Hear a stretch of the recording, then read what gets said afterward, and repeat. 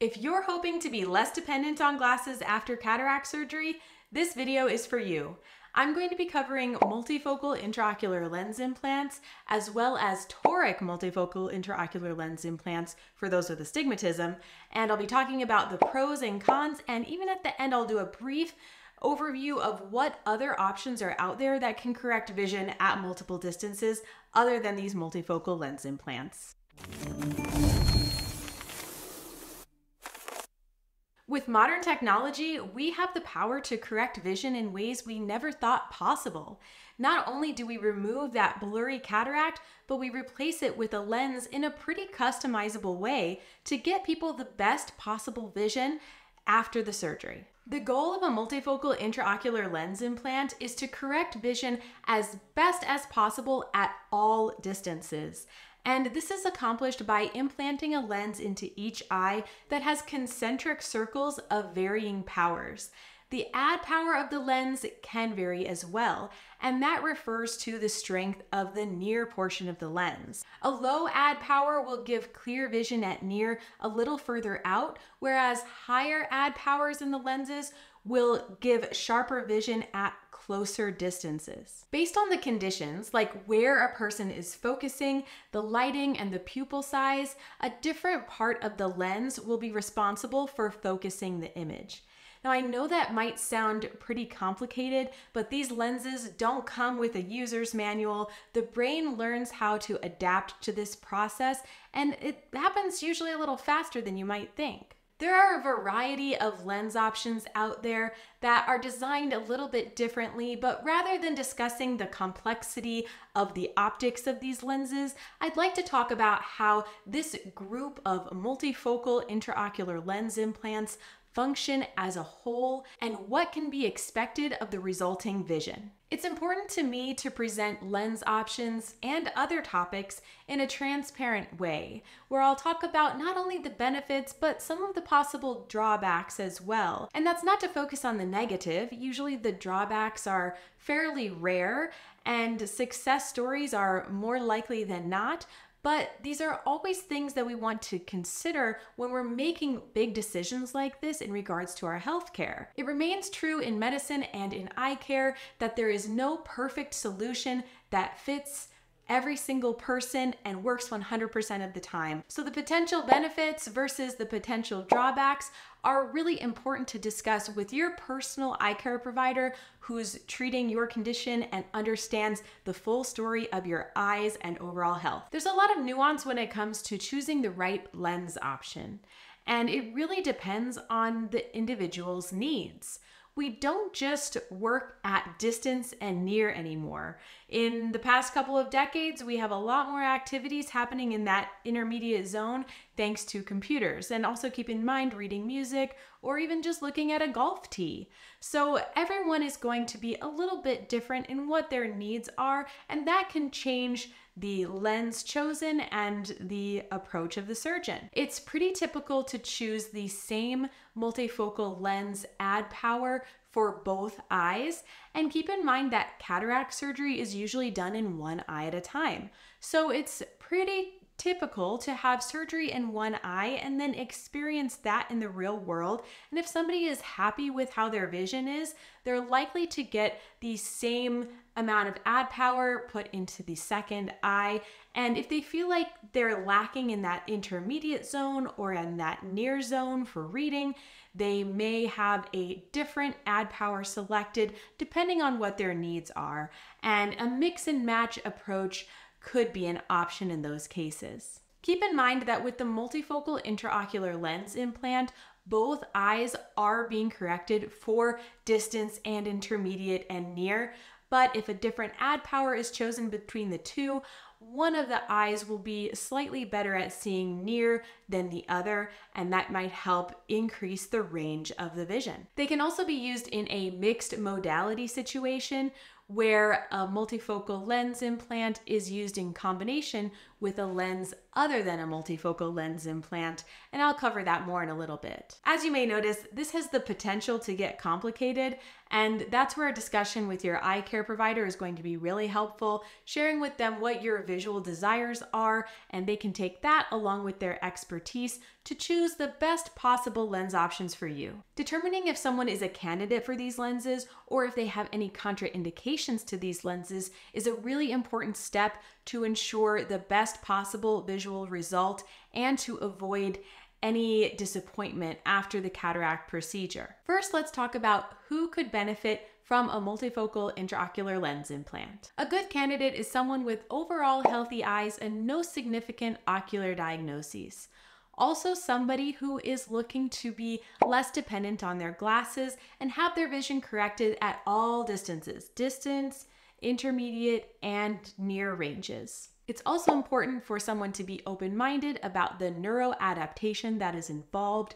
The optics of these lenses are very different from the natural lenses we have inside the eye, so it can take some getting used to, though most adapt to them pretty quickly. Finally, it's important for someone to have realistic expectations about the lenses and their vision after cataract surgery. There is always a chance that though vision will be corrected at all distances, it might not be that perfect 20/20 at all distances. So if somebody is dead set on never wanting to wear glasses again, they may be disappointed that they might need glasses to get that extra line of visual acuity, or that they might occasionally need reading glasses to read for long periods of time comfortably. I'm going to be talking more in the video about the pros and cons of these lenses. So if the cons seem like they would be really upsetting, that's something important to consider when making this decision. Also, a candidate should have the absence of any of the contraindications that I'm about to mention. Contraindications would include pre-existing ocular conditions that affect visual quality. The optics of these lenses in combination with a condition that causes reduced visual quality can make the visual quality even worse. And these would include things like macular degeneration, advanced glaucoma, diabetic retinopathy at an advanced stage typically, and corneal irregularities, which could include a history of LASIK or PRK, and that is something worth discussing with your doctor because that's not always an absolute, but definitely something worth considering, and other conditions as well. Another potential contraindication could be pupils that are either too small or too large. Keep in mind these lenses function by the eye using different parts of the lenses to focus light at different distances. So if the pupil is too large and letting in too much light under some circumstances, or it's too small and it's not allowing the eye to view through the right part of the lens, then that could potentially be a problem. Finally, someone with very high unwavering expectations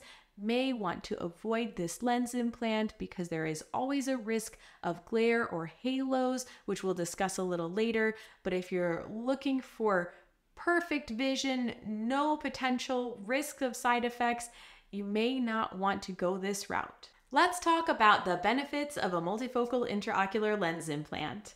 So the clear benefit is that it offers clear vision at all distances, far, intermediate, and near. That means less dependence on glasses or contact lenses, and it also means potential savings down the line in the cost of glasses and contact lenses and contact lens fitting or what have you. Getting multifocal lens implants in each eye also maintains binocular vision. There are options out there that correct one eye for distance and the other for near, a perfectly viable option, but that can disrupt depth perception because the eyes are never focused at the exact same distance like they are with the multifocal lens implant. These lenses also offer convenience. There's no more switching between wearing different kinds of lenses depending on where you're looking or putting on your reading glasses. They generally correct vision at all distances. We'll go over some caveats there in just a moment. And there's also a potential for enhanced quality of life. being able to participate more easily in certain hobbies, sports, or activities without worrying about glasses or contact lens correction. I'm adding a new category here to the simple pros and cons list, and that's what I'm going to call the neutral category. And in this category is the occasional need for reading glasses for certain circumstances. With the multifocal intraocular lens implant, it does correct vision at all distances quite well, but there are some circumstances, particularly up close, where a boost may be helpful. Some examples of this would be reading in dim lighting. In this situation, the pupil is going to be large because of the dim lighting, but reading works best when the pupil is small, so having that extra boost will really help. Also, reading for long periods of time or doing very close detailed work may be more comfortable with some reading glasses. I consider this neutral rather than a con because if you were getting the typical monofocal lens that just corrects distance, you would definitely need reading glasses.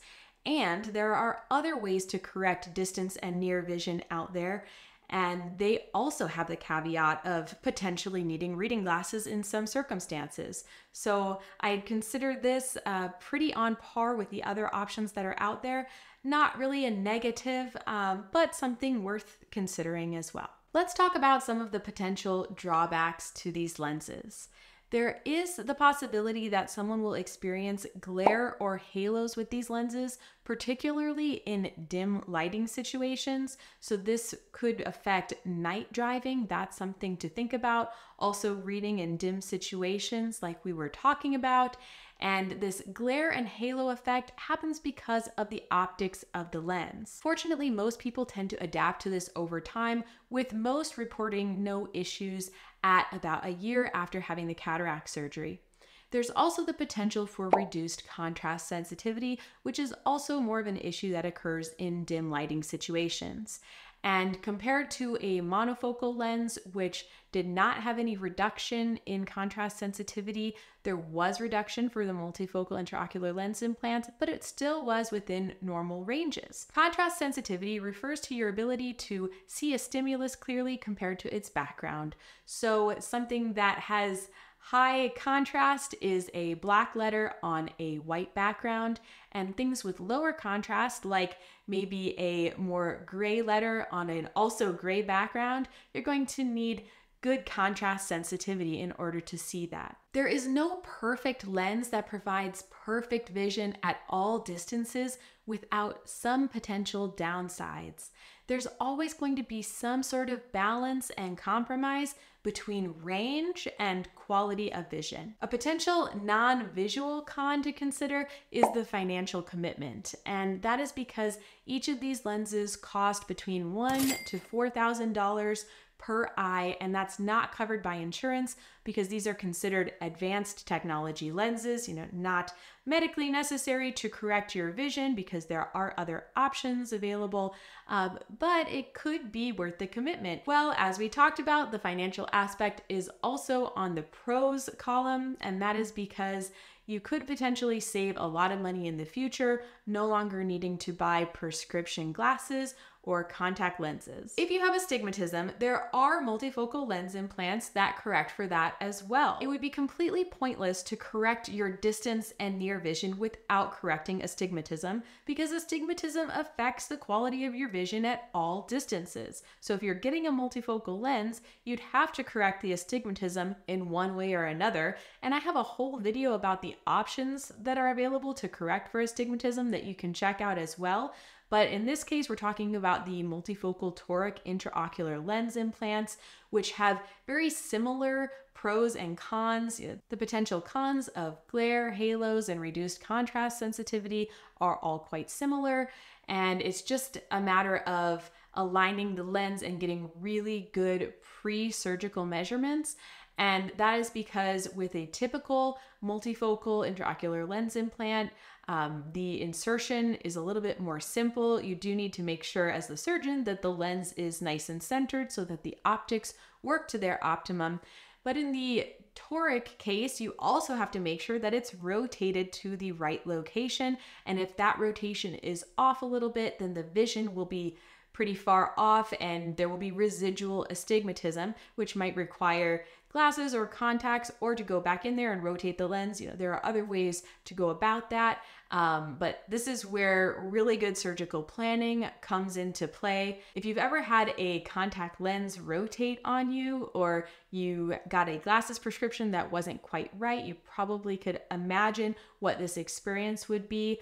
The great thing is that these are lenses that correct astigmatism and all distances. So as somebody who's a astigmatism and been dependent on glasses all your life, this lens could be a real game changer for you. In the grand majority of cases, things go quite well and people find themselves minimally dependent on glasses, which can be quite the positive change for those who have had a lifetime of astigmatism. Let's talk briefly about some other options that are out there to correct vision at all distances.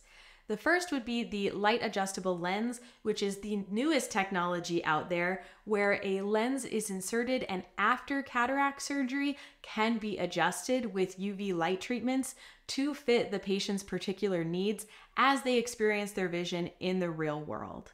I have a video about that you can check out because it's pretty remarkable technology. Next, we have accommodating intraocular lens implants that function differently from the multifocal lens implants that have the different distances all in the same lens.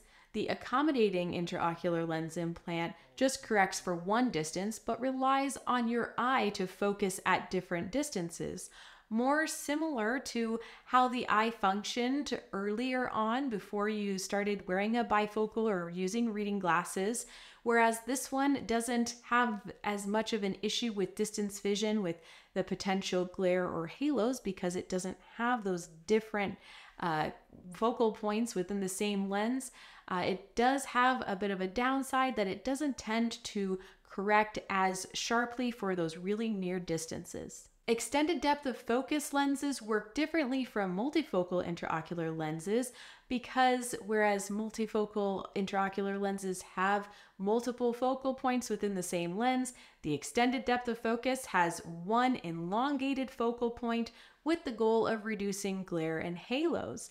However, studies are showing similar reports between both lenses in regards to glare and halos, and they also function pretty comparably when it comes to uncorrected distance and intermediate vision. However, the multifocal intraocular lenses tended to function a little bit better at near than the extended depth of focus option. Monovision, which I've alluded to earlier on in the video, is another way to correct vision at multiple distances, but in this case, having one eye that corrects for distance and the other eye for near, whereas these are singular focal points in each of the eyes, so there's not that risk of glare or halos. There is reduced depth perception because neither eye is looking at the exact same distance as the other at any given point in time, but some people do quite well with these, especially if they naturally have asymmetry between the eyes or they're used to wearing contact lenses that are monovision. This is a viable option. Then there's always the mixed modality, which is not always the go-to. This would be, for example, like having a monofocal for distance in one eye and then a multifocal in the other eye. There are certainly reasons for this. One of them simply being that multifocal lenses haven't been around for that long. So if you had a cataract at a young age in one eye and already had that removed and replaced with a monofocal lens, it still is an option to get a multifocal lens in the other eye. It may not give as great of a range because they do tend to work better when they are in both eyes and working together. But doing this mixed modality is an option for some. It's all about what's going to be right for you. I encourage you to talk to your eye doctor about your vision goals, and I wish you the very best. To learn more about that light adjustable lens we were talking about, go ahead and click here. And to learn all about cataract surgery, pre-surgery, post-surgery, lens options, what you could expect years after cataract surgery, all of that information is in this playlist here. Thank you so much for watching, and I hope to see you again.